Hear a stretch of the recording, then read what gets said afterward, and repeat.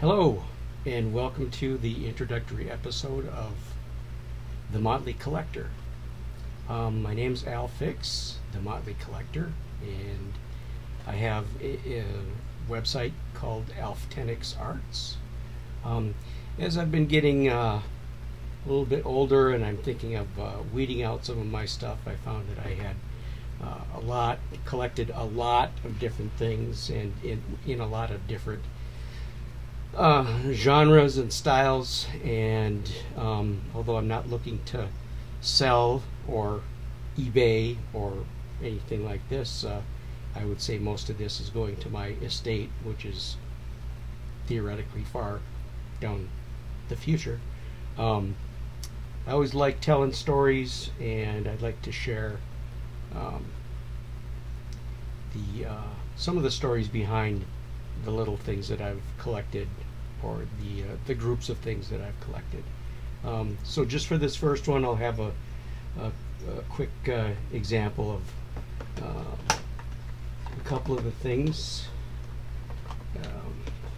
Of course, being a genre collector, science fiction, sci-fi, my two main collections have been Star Wars and Star Trek. I think Star Wars was the first one. I'll start off with my most precious item. Again, not for sale, not for eBay. This is the original Boba Fett in 1979. And a little close up there, you can see it's autographed by Jeremy Bulloch. Well, this is not Boba Fett in carbonite. It's got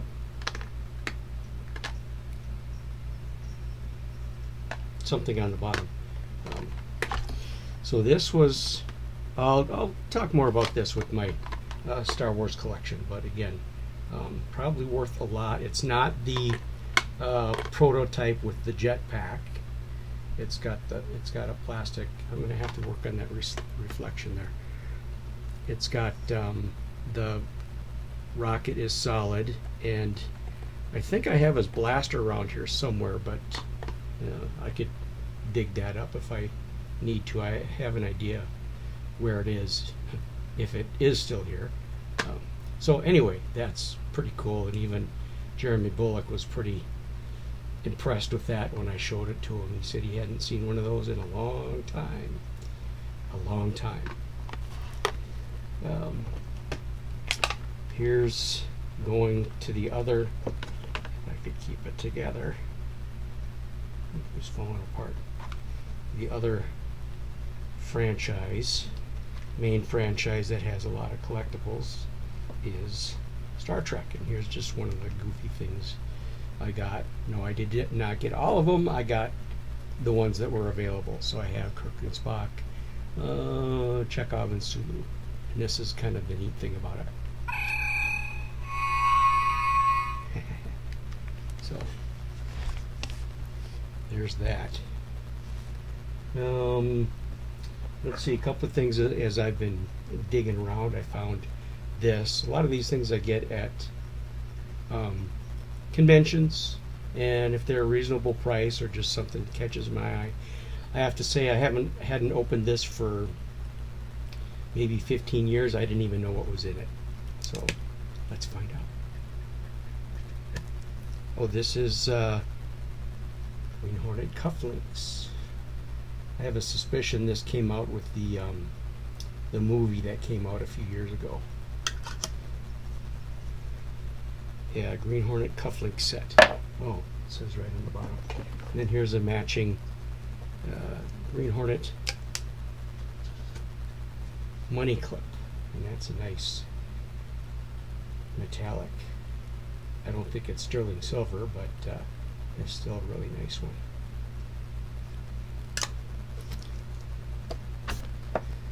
The original Green Hornet is a pretty cool show, by the way. It was done right around the same time as the original Batman, which you've probably seen, the TV show. But the striking thing about it was that it included Bruce Lee as Kato, and he does some really fantastic stuff in there. They came out with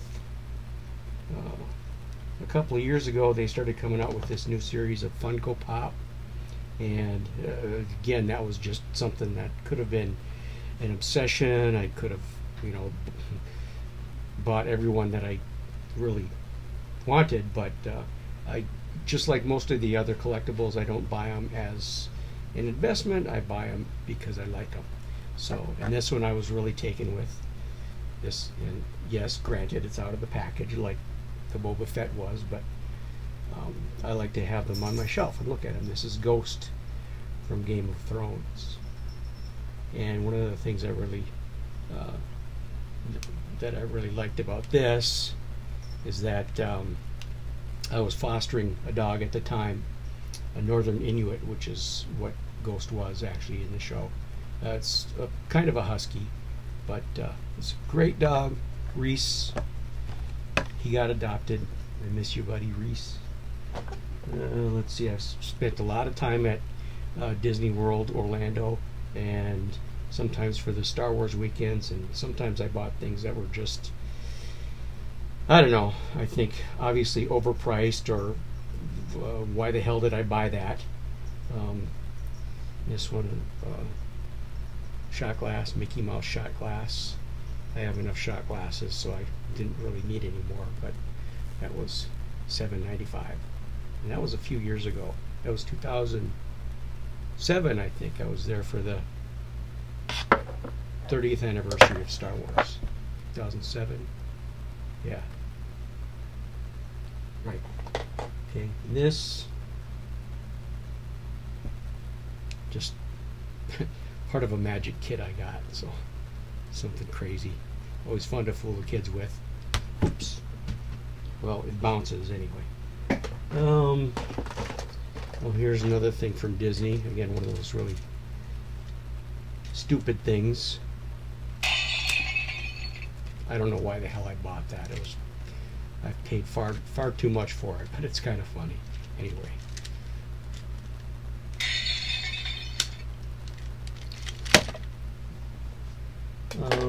Let's see. One of my other favorite tchotchke things is with the franchises is the original Batman TV show, which I mentioned before. And of course, this is, I think it's a Hot Wheels, but this is of course the original Batmobile from the TV show. This is one of my favorite vehicles ever, and the detail in it is really nice too. So that's pretty cool. And it shows a great soundtrack also. Another one from way back when, Battlestar Galactica. This is not quite a micro machine, but this is a Cylon spaceship. Cylon ship, pretty detailed. Of course, made as a rip-off a few years after Star Wars came out. That's a nice little display stand there. There's that from the reboot. I don't know.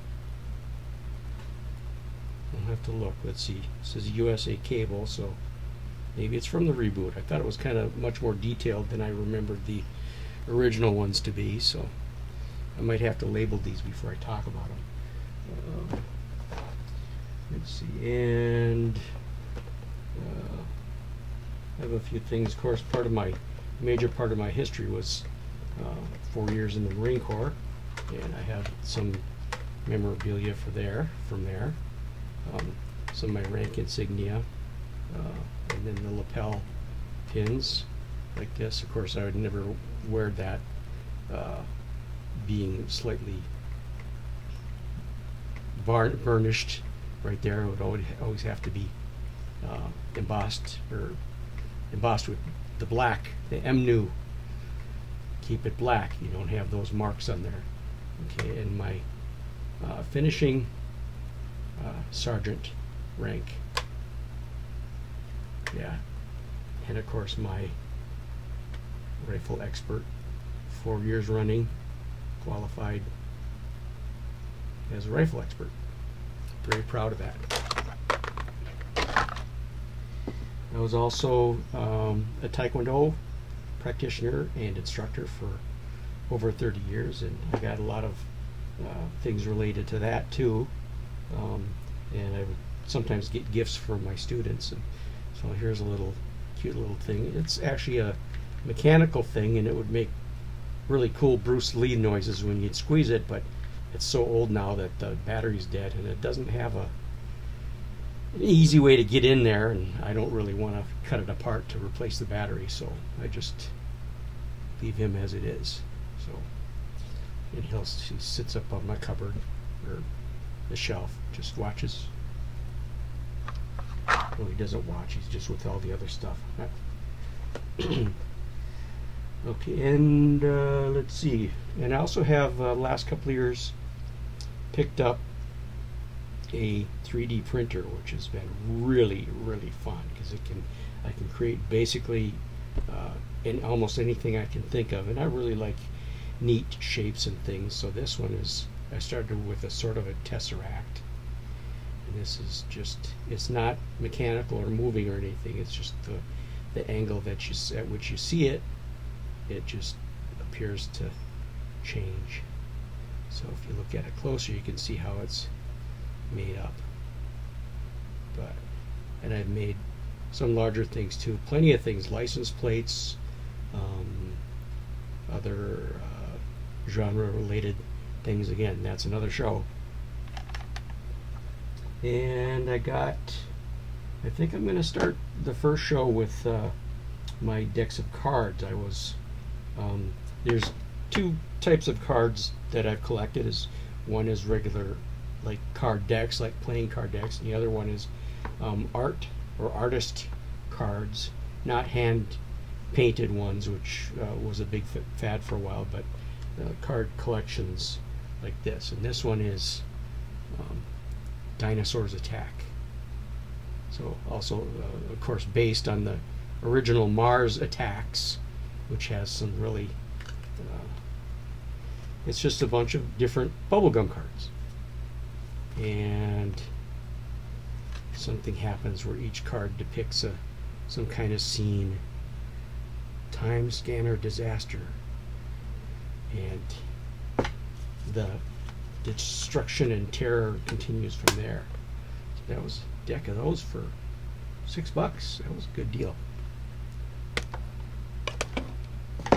And let's see, a couple more.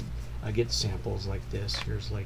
This is another one of, I liked artist cards from book covers. This is Boris Vallejo. I have a whole collection of his stuff, and also a lot of his calendars too. So if you read Ready Player 2, I think there's part of a Boris Vallejo calendar from 1989 that takes place in the plot, and I probably even have that downstairs. And then some other, of course, collections or just little sets that I got, maybe onesies and twosies of. Ninja Turtle, Star Trek. I like those mashup kind of things. I actually have the figures that go with these too. Those are again, that's another show.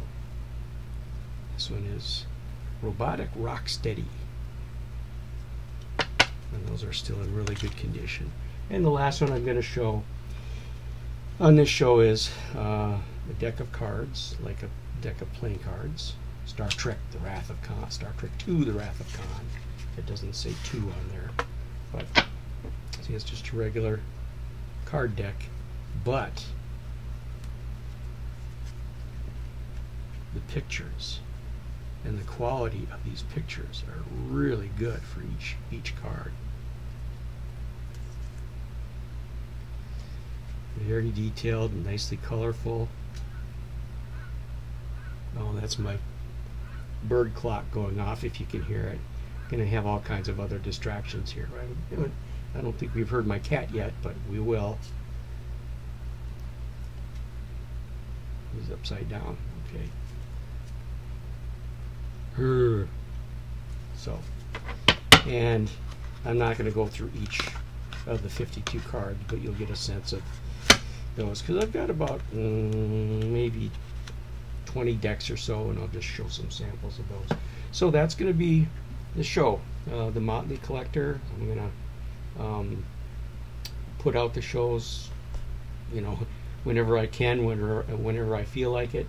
I know this first one, or the first few, are going to be kind of awkward, I guess, and we'll see how the lighting and comments go and stuff like that. So enjoy that, and I hope you can maybe share some of the stuff that you've collected. Thanks. Till next time. Coming up, episode 1.